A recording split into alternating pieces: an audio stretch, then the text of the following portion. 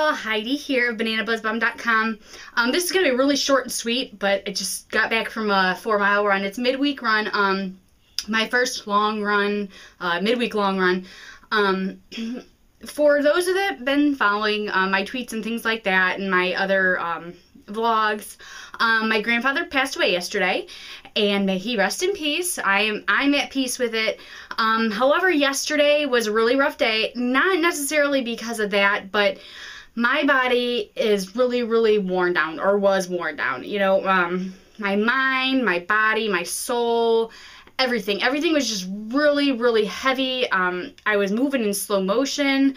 It just was really rough. And so when I found out about my grandpa, it didn't help the matters much either. And basically what I did was I called into work and I said, my grandpa passed away. I'd like to take a bereavement day. They okayed it, thankfully.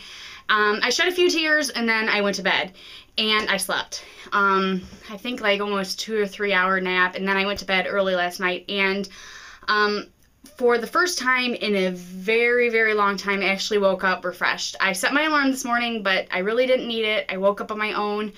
I've just been really worn out lately. I've been really torn in so many different directions, and basically what this vlog is about is not necessarily a reminder for you guys, but mostly for me, that I can reference in the future that I need to make sure that I take my rest days.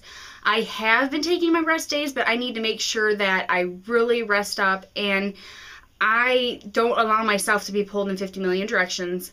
I also just recently stepped down from a position. My last day is in a week or something, so I'm making more strides to alleviate myself of other stressors and things like that, so I'm really happy with that. But I just need to remind myself and you guys to make sure you take those rest days, and not necessarily just take the rest days, but actually take the rest. When you have time to take a rest, take it.